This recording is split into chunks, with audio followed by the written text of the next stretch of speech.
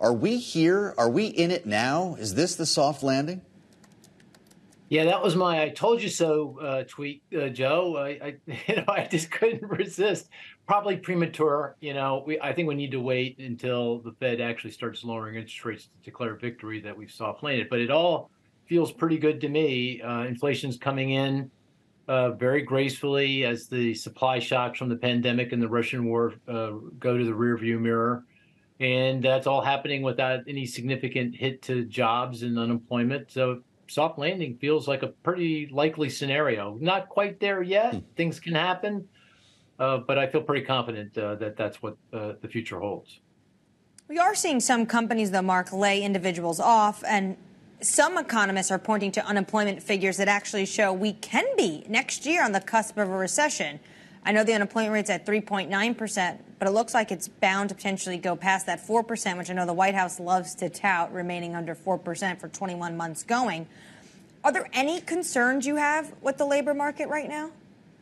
Well, Annmarie, it is slowing. Lots of different measures indicate that it's easing up, but that's by design, right? That's exactly what the Federal Reserve is trying to do: slow down the job market, cool things off, get wage growth back in, so that inflation gets back in the bottle. So this is exactly what you'd expect to happen. It's going to script.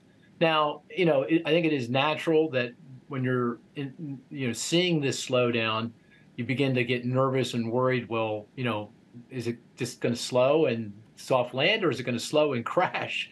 Which is a reasonable thing to be worried about. But, all the fundamentals suggest that, everything is kind of sticking the script here. It's coming in for the landing, and it's going to stick it. So I feel pretty good about it. There are some labor market indicators that are flashing a little bit of yellow here. The continuing claims, they're up a bit. But I just caution putting too much weight on any one indicator. There's so many issues with regard to measurement, particularly with those continuing claims and seasonal adjustment. If you look at the plethora of the data, it just feels like, everything is slowing exactly as it should. It's to script. It's by design.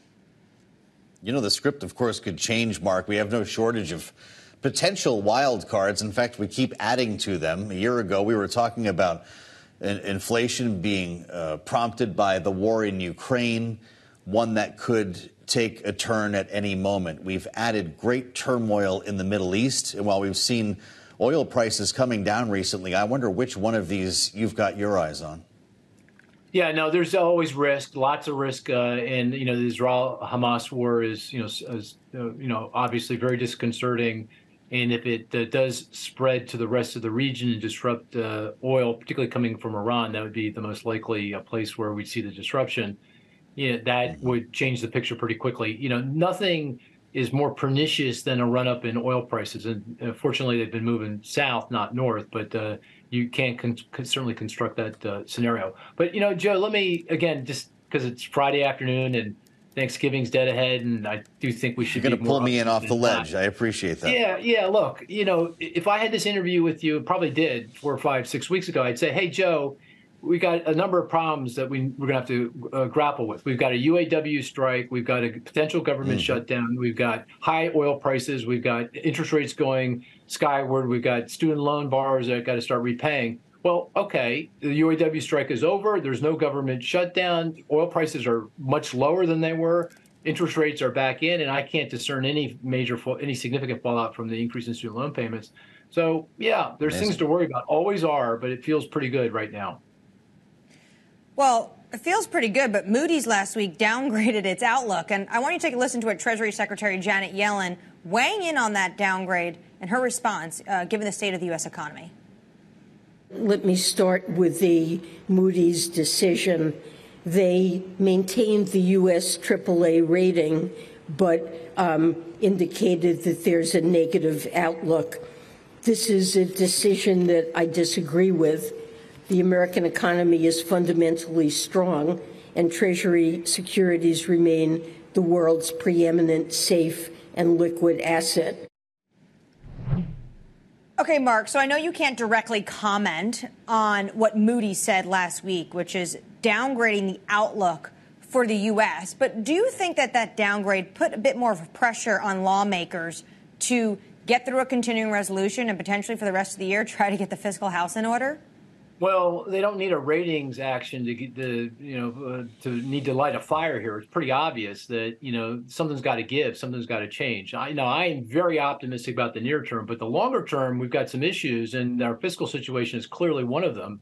We've got to change it. I mean, if we don't change current law, tax policy, spending, the trajectory here is very ominous. I mean, this Congressional Budget Office, the nonpartisan group of folks that do this work, they forecast under reasonable assumptions about the economy, by the way, that the debt to GDP ratio, which is the best measure of our indebtedness, is going to go from just south of 100% to 115% 10 years from now to 180% 30 years from now. That's when their forecast ends, but you can do the trend lines.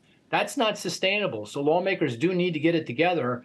And I don't think they need a rating agency to tell them that. That's pretty obvious. And the bond market is going to react. I mean, one reason why yields have risen, I mean, if you go back 6 months ago, the 10-year was firmly below 4%. Now it's firmly above 4%. And I think a good part of that goes back to concerns among investors around, what's going to happen with our long-run fiscal situation. Lawmakers have to come back and figure this out.